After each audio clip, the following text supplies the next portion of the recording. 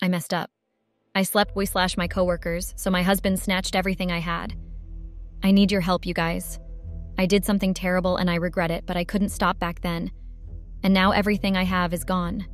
My husband, my family, my friends, and even the things he had gotten me. I don't know what went wrong or how it went wrong, but it all started from the urges. Ladies, if you want to keep your man in your life forever, never listen to those urges thinking he'll never find out. He will. Your man will find out just like mine did. And do you know what he did after he found out? He kicked me to the curb with nothing to my name.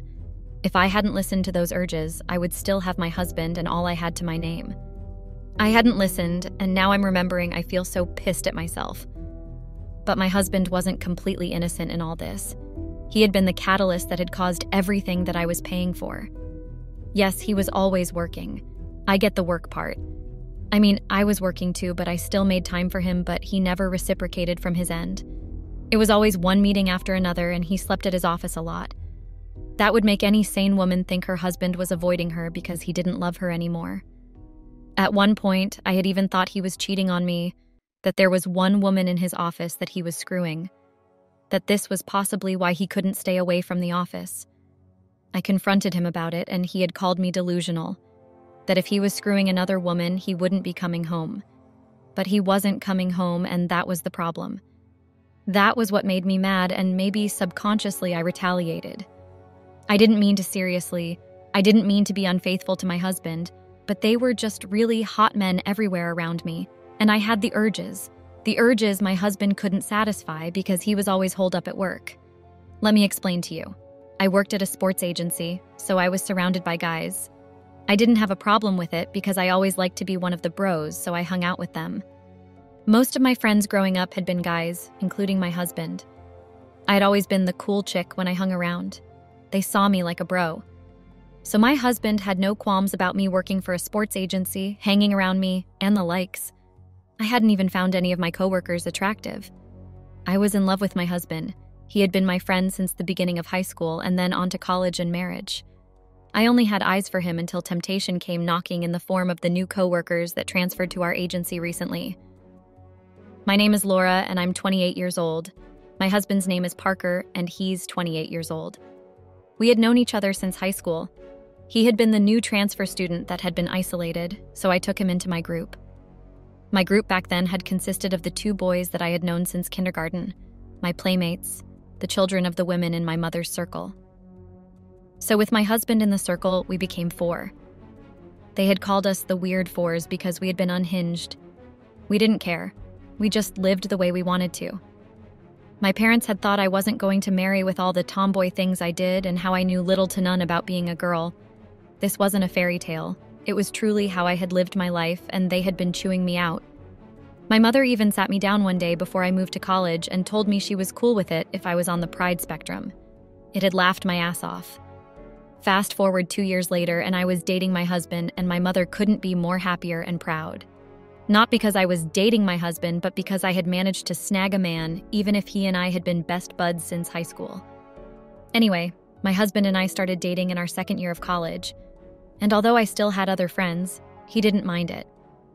We hung out together. I hung out with him and his guys, and he hung out with me and my guys. He never showed any indication that he was jealous about me spending too much time with guys.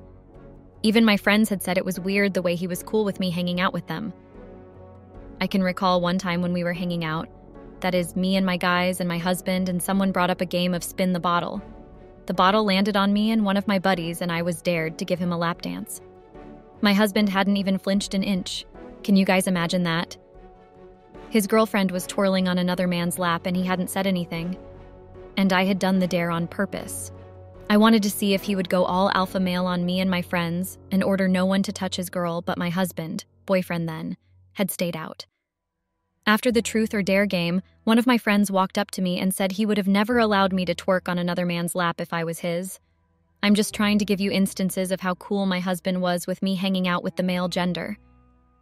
Well, I hadn't confronted him about it because if he had a problem with it, then I wouldn't be hanging out with the people that truly got me. So we dated and then got married 2 years after college. Yeah, we had decided to be superstitious and get married 2 years after, because we had started dating 2 years into college. We also got married on the same date he had asked me to be his girlfriend. My husband's parents were rich, but he hadn't leaned on their money after college. He had formed his own startup cryptocurrency and digital assets company, and in 2 years it had become big, so he had wooed me with gifts. My husband had bought me properties because he believed in real estate investment. He took me out and bathed me in luxury. He had even told me to quit working, but I hadn't because I liked working and I liked what I did, so he hadn't given me any hassle about quitting. My husband had been Jay, but then he began traveling and overworking himself because he was trying to build up branches of his company in other parts of the world. So as a result of this, I hardly saw him again.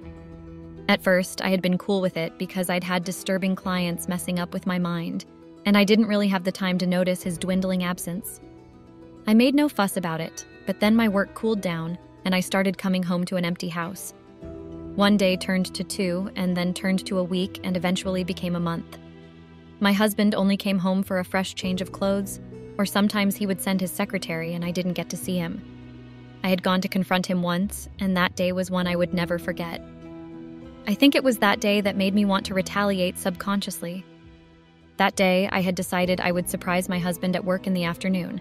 I was on the 1-week leave my agency granted to us tri-monthly, so I was very lonely with only my husband breezing in and out of the house in the early mornings.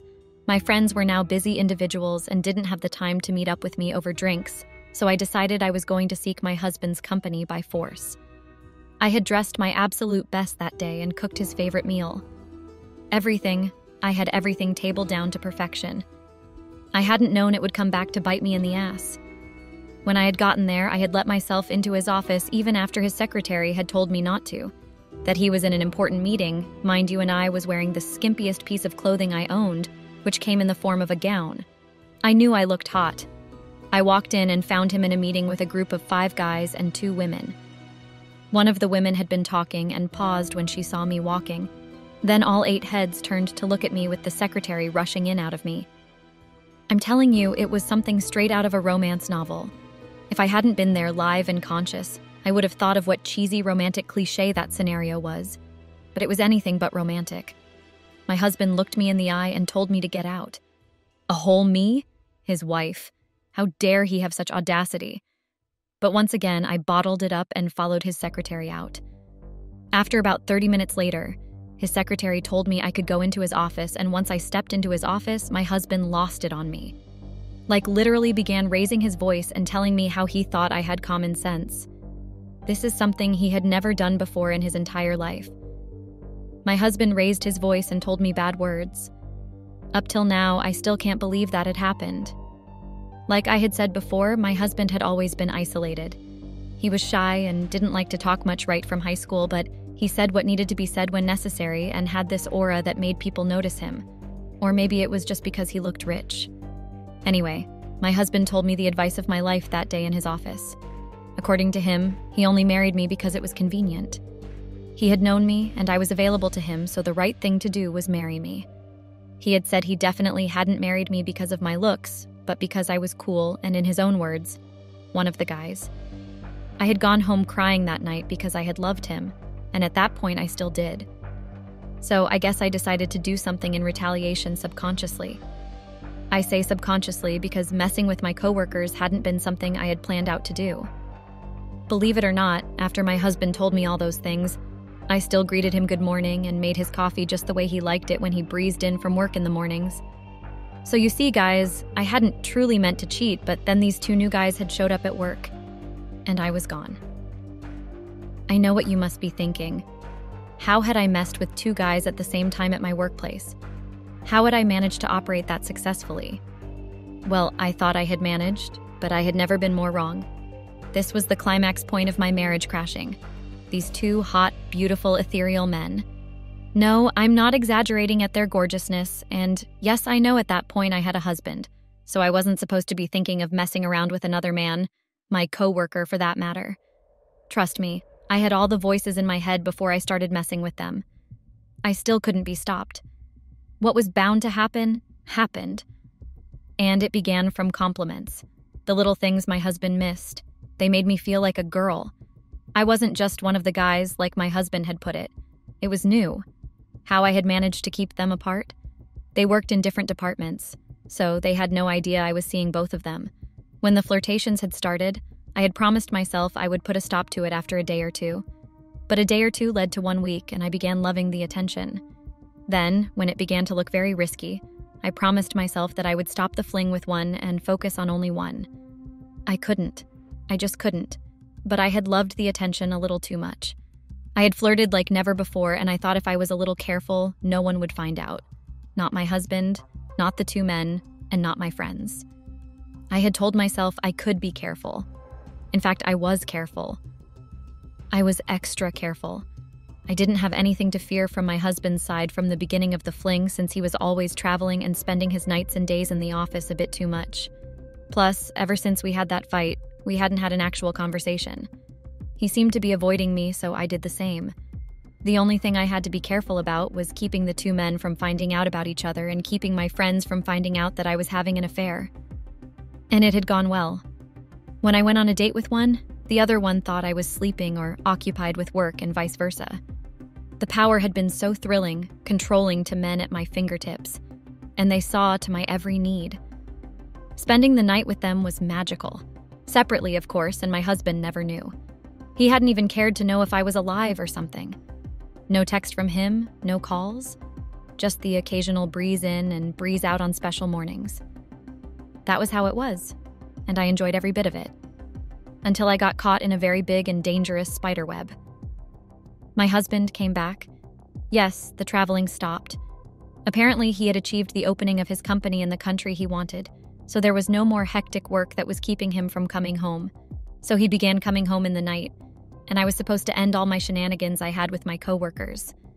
I was supposed to be the smart one, but I had decided to be utterly foolish. I still kept on with my affairs, but this time I couldn't sleep over at either of their houses or stay past the usual working hours. Why, you may ask? Well, my husband finally remembered that he had a wife. He started checking up on me and demanding to know why I was out late after my usual working hours. So I didn't have the freedom to do what I wanted to do. From checking up on me, my husband apologized and became caring once more. You guys recall how I had started this story saying I had loved my husband so much and regretted my actions? Yeah, this was why. Because after everything, he had apologized and I had run back to him. The day my husband took me out to dinner and apologized, I had dropped the affairs like someone holding a hot pot would drop without caution. I hadn't paid any mind to the fact that dropping the affairs so suddenly would come back to bite me in the ass, but my husband finally loved me again and wanted me, so I had to come back to him. That day at the restaurant, after I had sent the text to both of my coworkers, the calls and texts started up almost immediately. My husband kept on asking me what was wrong so many times that I had to switch off my phone. After the dinner, we cruised around the city of Pittsburgh and got ice cream and laughed and played like we had never done before. I had to hand it to my husband. The man sure did know how to make a lady feel special. That was all I had felt that night. Special. This was before the havoc I had wreaked came crashing down to my face. 2 weeks later, I found out that the 2 men I had been messing with behind their backs were cousins. Of all my dumb fate, they had to be cousins. And I had found out the hard way through blackmail. Yes, the 2 men I had been seeing on the side found out I had played them and decided to make money out of me. Let me call their names because I have nothing left to lose. Their names had been Peter and Jack. I hadn't known their surnames. Maybe if I did, I wouldn't have put myself in the mess I created. So John decided to text me a picture of me and Jack with the tag, "Hope you had fun with my cousin." This was when I knew I had screwed up, because after this, there came a flood of receipts. Pictures of me hanging out with both of them individually. Pictures of me texting them and leading them on individually. I mean, everything was just so incriminating, and I was disgusted with myself that I had let myself become so unhinged when I was literally married. Their first bargaining price was $50,000. Since I was in my husband's good book, I lied about what I needed money for, and he gave it to me. I had lied on my brother's head. I had told my husband that the money was for tuition fees for my brother in college. Getting that money out of him had been easy. But with time, the requests from my coworkers became too much that I started pawning off my expensive jewelries and diminishing my savings because I couldn't as well ask my husband for $150,000 without him becoming suspicious that something was up. When I couldn't meet the cousins' demands, they became physical. threatening to expose me to my husband and HR about how I'd had an affair at work with coworkers. Then once they were done getting me fired, they would move to my husband and get me divorced. I was out of money and had no idea what to do, so I began borrowing from my friends with the promise to pay back. I had tried to sell one of the properties my husband had got me, but I needed his signature to sell it, so that option was out of the bag. I was swimming in debt, confused and panicky, even contemplating running away from Pittsburgh to maybe Chicago and changing my name and hair color. But everything came to light. 3 months after keeping up with the cousin blackmailers and failing towards the last bargain, I was worrying away at home when my husband barged in from work and asked me who Peter was and what was my relationship with him. You guys needed to see the way my eyes widened in fear because it was over for me. My husband's face was livid with anger, and when I had nothing to say, he flung an envelope towards me, and inside were receipts to attest to the fact that I'd had an affair. The next morning, my husband came back and flung divorce papers at me, telling me I needed to sign them before he changed his mind and did something drastic. He left before I could answer him. I didn't have the nerve to show up to work, but I did, and then found out that those 2 evildoers had been transferred. They had just up and left after wrecking my life and making me a serious debtor. My friends wouldn't ask me if the money they had borrowed me so soon, but I knew I had to start paying up before they start asking to avoid them being privy to my scandal. I came back home from work that day and found my suitcases on the curb with my husband outside and waiting for me. He snatched the keys to my car the second I came down from the car and asked for the divorce papers. I tried begging and pleading that we could sort this out, and it was just a small misunderstanding between us. Then I made the mistake of opening my mouth to say that having an affair had partly been his fault. My husband lost it again for the second time in our 2 years of marriage. He told me things I had been better off not hearing, and this fueled my anger even more. According to him, he would never have married me because there was absolutely nothing appealing to him about me. He had just married me because he thought I was sensible. Basically, it was a repeat of all the things he said that night in his office, but this time with more anger. I threw the divorce papers in his face and marched away. Then I dared to do something I would have never thought of doing. I took my husband to court over settlement of property. Another mistake I had made. My husband finished me in court and then proceeded to make sure I got fired from my workplace. I had walked into work, and the whispers told me I was no longer welcome before HR did. My husband had exposed my affair to my colleagues about how I had been fraternizing with my co-workers, which was against work policy, and thanks to my ex-husband, they had enough evidence that I had messed with my co-workers.